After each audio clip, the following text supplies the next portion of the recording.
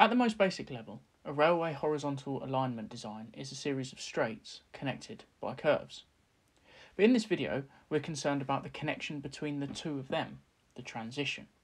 So why do we need transitions? Well, let's start by looking at the characteristics of both straights and curves. A straight is, well, straight. It will also normally have no cant applied to it, so it's flat with both rails at the same height. A curve has a constant radius and cant applied to manage the forces and ride comfort. So we have flat, straight track going to curved track with cant on it. The change between the two cannot happen instantly. For one, it would mean you'd have to have a sharp twist in the track, which could derail the train. And imagine how uncomfortable it would be if the train did manage to stay on the tracks. This is where the transition curve comes in. A transition curve is used to introduce, then decrease the radius from a straight to the designed curve radius, while also building up from 0 mil to the required cant level. But how's this done? Let's put on our geometry hats. A transition curve is in fact what is known as a clothoid, which is a type of spiral. A clothoid spiral tightens uniformly along the length, meaning there is a proportional link between the radius and its length. This continual variation of curvature ensures a smooth transition for the trains. The gradual tightening of the curve also leads to a gradual increase in cant.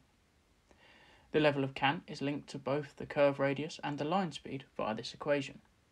For more on cant, please check out my video, The Complete Guide to Railway Cant, linked at the top right now and in the description below. As the line speed, v, is constant, but the radius is changing, so must the level of cant.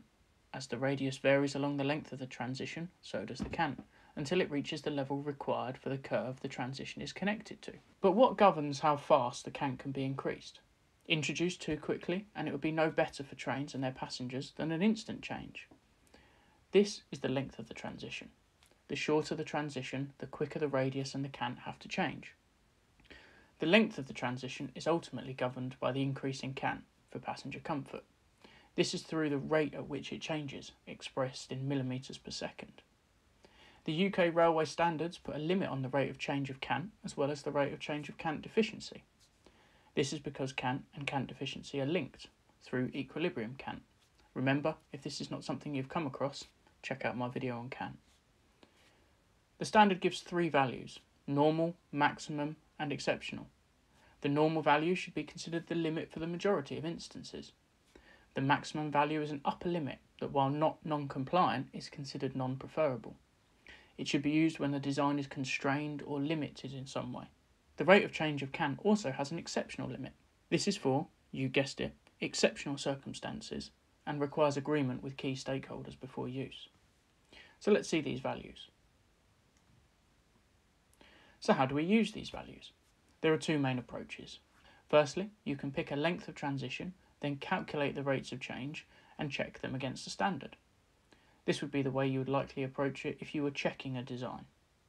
But if you're a designer and you don't want to have to go through the trial and error of picking different transition lengths, what do?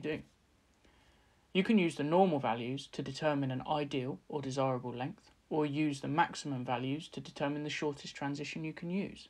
So let's look at the equations that are the key to all of this. Nicely for us, the form is the same for both the rate of change of cant and cant deficiency. It's important to note here that this is applied cant that's used, not the equilibrium cant. This is why the cant deficiency is checked as well. So we have the length is equal to the change in cant multiplied by the line speed divided by 3.6 times the rate of change of cant. For cant deficiency, simply sub the change in deficiency and the rate of change values in. This equation is based on metric measurements, therefore the cant will be in millimetres while the line speed needs to be in kilometres per hour. Shall we do an example to walk through the process? For this, we'll imagine we're a designer, so we want to find the ideal and the shortest length transition. The transition we are looking at will be between a section of straight track and a curve. The curve has a 1,000 metre radius with 110 mm cant applied to it. The cant deficiency is 60.64. This is the equilibrium cant minus the applied cant. The equilibrium cant is calculated with the equation shown now. The straight has 0 mil cant.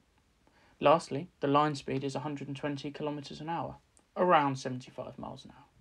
So now we know the 2 elements we are linking, let's look at the transition. First, we will look at the ideal length of the transition. For this, we need our normal design values. Remember, we have to do the calculation for both the Cant and the Cant deficiency. Given these equations are so similar, we will look at the rate of change of Cant first, in a bit more detail, then summarise the Cant deficiency. So here is our equation. So let's sub in our values. On the left, we have our Cant value. Remember, we're going from 0 mil Cant in the straight to 110 millimetre Cant in the curve, so the change is 110 millimetres. Our speed is 120, while our normal value for the rate of change of Cant is 35 millimetres per second. This gives us an L value of 104.76 metres. Do the same for the Cant deficiency. The numbers are all the same apart from our change in Cant deficiency, which is 60.64. This gives 57.75 metres as our L value. So now we have two values for L. We need to take the longer of the two to meet the desirable limits. This is because the shorter length, the 57.75 metre length, is calculated for the rate of change of deficiency, which would mean the rate of change of Cant that is higher than the normal or desirable limit. So our desirable length for this transition is 104.76 metres. Now let's rerun the calculations, but with the maximum values. This gives us the shortest length the designer can go to while remaining compliant. The process is the same, but the rate of change values are those stated for the maximum. Again, this is nice and easy as they're both 55 millimetres per second. So let's sub in our values for Cant, and this gives us 66.6 metres. And then, for Cant deficiency, we look again at the equation with 55 millimetres per second, and this gives us a length of 36.76. Again, if we review the two calculated lengths, we can see that we need to take the longer one, as we did earlier. This gives us a minimum length of 66.6 metres. So this gives us, as the designer, some key values to work with. It's important to remember that although we have calculated what we have called the ideal value, the transition can be longer than this. This will have rates of change that are lower than the limits stated in the standard, which is not an issue. So ideally, our transition should be no shorter than 104.76 metres, but it can be as low as 66.6 metres if needed. This could be for a number of reasons, such as constrained sight or tying into an existing section of track. So now you know how to design a transition between a straight and a curve, but not all track is that simple when it comes to its geometry. How do we approach the design of a transition where there are two curves back to back? And what about if they're curving different ways? These are known as compound and reverse curves. A compound curve is two curves in series that are curving or handed the same way. They will have different radii, therefore could have different Cant or Cant deficiency values, and they are linked by a single transition. A reverse curve is two curves in series but with different handing. Again, they can have different radii, but they could be the same given the direction change. Within a reverse curve, the rail the Cant is applied to, the rail lifted higher, changes as the direction of the curve changes. This is important for when we calculate the change in Cant later. Given the Cant is changing rail, there needs to be a point where there is zero Cant. This is known as the reverse point. Between each curve and the reverse point is a transition, so there are two transitions. Let's go back to the compound curve first. The main difference we have between a compound curve and the straight to curve example we looked at earlier is where the straight had no Cant, the curve is likely to have Cant applied. So let's take our equation, in this instance the rate of change of Cant equation. In the prior example, the change in Cant, delta E, was the Cant value of the curve. This is because the straight had zero Cant. Now we need to work out our change in Cant between the two curves. So delta E becomes E2 minus E1, where E2 and E1 are the Cants on each curve. This is the same for delta D in our other equation, so relatively simple. Now let's look at the reverse curve. As we said earlier, the Cant on the reverse curve changes rail. On the left-hand curve, the right-hand rail will be higher. On the right-hand curve, the left-hand rail will be higher. At the reverse point in the middle, the track will be flat, so there'll be no Cant applied.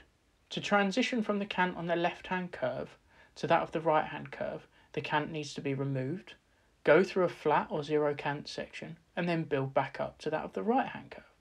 To find the difference, we need to add the Cant values together, as they're on different rails. Mathematically, if we say our first curve has positive Cant, and the second has negative Cant, E1 minus E2 equals E1 plus E2. So if we put this into our equation, we get the length equals the two Cant values added together, multiplied by the line speed, divided by 3.6, multiplied by the rate of change of Cant. Again, this works the same for the Cant deficiency values. Other than those tweaks to the equation, the process is the same. So now you can look to design transitions between a straight and a curve, in a compound curve, and at a reverse curve.